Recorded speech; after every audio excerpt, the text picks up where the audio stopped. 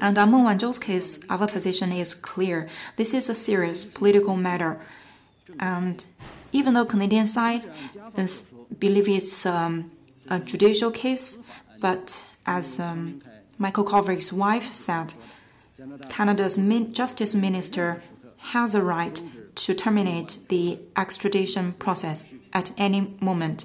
So the Canadian government can make some fair decisions in accordance with their laws on Meng Wanzhou's case. So once again, we urge Canada to respect rule of law, take seriously China's solemn positions and concerns, stop political maneuvers, immediately release Ms. Meng Wanzhou, and ensure her safe return to China.